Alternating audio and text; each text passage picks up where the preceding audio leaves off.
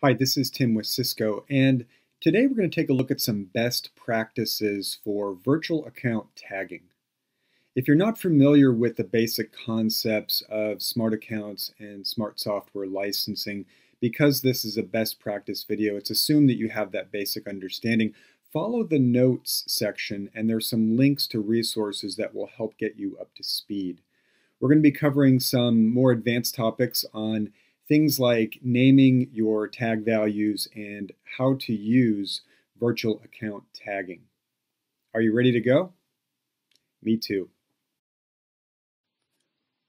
We'll start off on Software Central. That's software.cisco.com, your primary location for managing your downloads and upgrades, configuring network plug-and-play, managing your licenses, ordering software from Cisco, and administration for your smart account. We'll be spending most of our time in the Manage Smart Account section. This is where you'll find the virtual accounts that are within your smart accounts. And a virtual account is basically a folder that you can keep licenses in. Now, as your smart account grows, you may find the need to add additional virtual accounts. And what we're going to be doing here is showing you how to group virtual accounts together based on a tag value. And this will make it much easier when you're doing things like configuring user groups. You won't have to add virtual accounts altogether. Now, in order to create a custom tag, click on the Custom Tags tab, and then follow the link to create a new tag, New Virtual Account Custom Tag. You'll want to give the tag name something significant so you remember exactly what it's for. Now, you notice that the virtual accounts that we had in this particular smart account were based on location.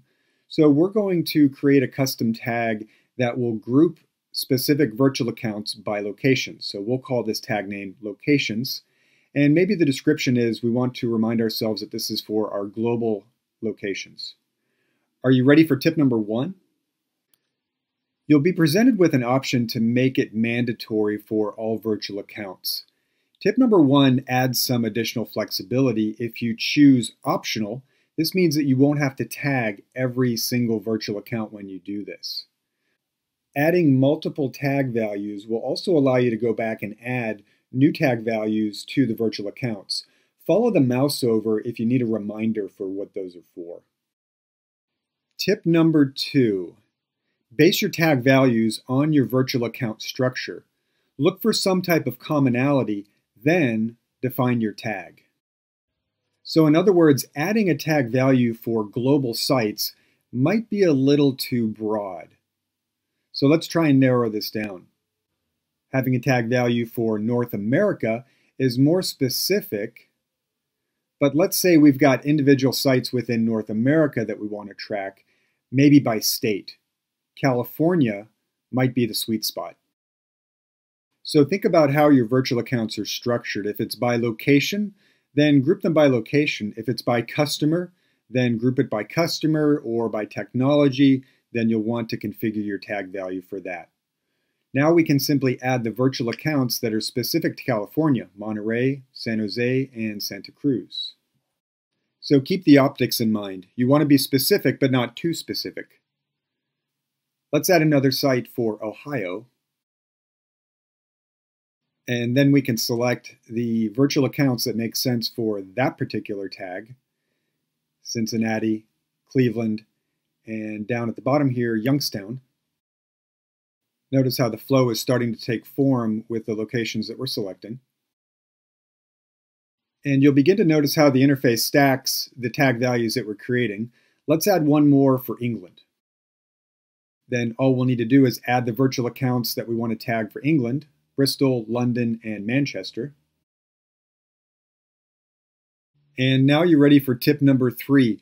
Be specific, but not too specific.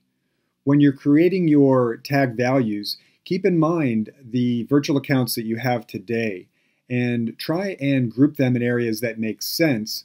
So rather than having one tag value for global locations, break it up into smaller chunks that make sense on how your virtual accounts are structured. So if you're not seeing commonality in your virtual accounts, you may want to go back and revisit how you structure the virtual accounts and make sure that you've got them in ways that you can group them to get the best value out of assigning tags to them. When you're all finished, don't forget to save. And if you'd like to go back and make changes, you can always select the custom tag, change your description, change your name, and also you can change the tag value management. So if you want to add or delete virtual accounts or delete the group altogether, you can do that as well. So let's see how this looks in practice. User groups is the best spot for you to take advantage of virtual account tagging. And a user group allows you to configure access for multiple users and multiple virtual or smart accounts. So here we have a user group for our North America data center engineers. And you can see right now that we don't currently have any virtual account roles that are assigned to this particular user group, and that's what we're going to set up now. So if we go back to the management section and slide to the right, click on I want to ... manage virtual account access. The first thing you'll notice is that the virtual accounts you currently have are listed there. But the whole point of having the tag is to be able to group them. So click on by tag, and then we can reference it by tag value: California, England, and Ohio. When you choose the tag value, scroll down to the bottom, and you'll notice that the virtual accounts for that tag group are listed there: Monterey, San Jose, and Santa Cruz. So if I'd like to assign a role, let's say an admin role for those virtual accounts, you'll notice that the tag value gets moved over to the right-hand side, which is the selected virtual accounts. Let's go ahead and add England, and we'll provide admin access there. You'll notice that gets added to the right in the same grouping for locations. But let's say we wanted to add an additional access for Ohio and the 3 virtual accounts we have in there for user privilege. You'll notice how the interface stacks admin versus user and the location tag values that we've identified. When you're finished, don't forget to scroll to the bottom and click on Apply. So instead of assigning virtual accounts one at a time when you're creating a user group, you can use custom tags to group virtual accounts together to make it faster and easier for you to assign access in those types of areas. Okay, so let's recap.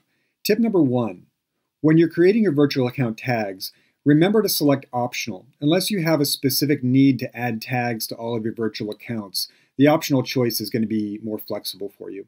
Tip number 2, base your tag values on your virtual account structure.